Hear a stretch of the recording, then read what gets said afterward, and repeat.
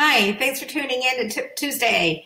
We're talking about buyer consults. Whether you're listing your home or you're buying your first home, there's always going to be a buyer consult, a home buyer consult, because my guess is you're going to buy a home whether you're selling your home or not. There's always going to be a buyer consult. That's your next step. So we kind of back into the listing process. So if we want to know what your next step is, we want to know what your goal is, we want to know where you're going.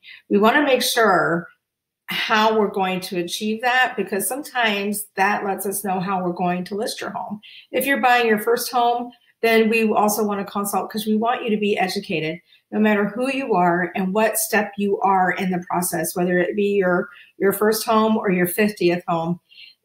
Nobody's situation is the same ever. So and our market is never the same ever.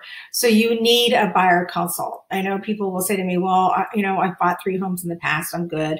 And the last time they bought a home was 4 years ago. They are shocked about how things have changed, how lending has changed, how our concept of negotiations have changed. So we want to have that consult no matter what stage of the game that you're in.